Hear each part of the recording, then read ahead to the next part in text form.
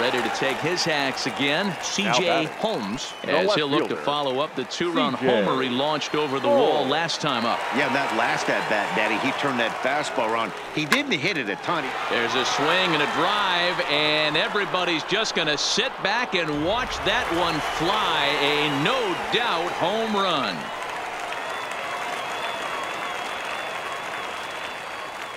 So it's a 3-run shot to straightaway right field, his second of the game, and just like that, it's now a 5-2 ball game.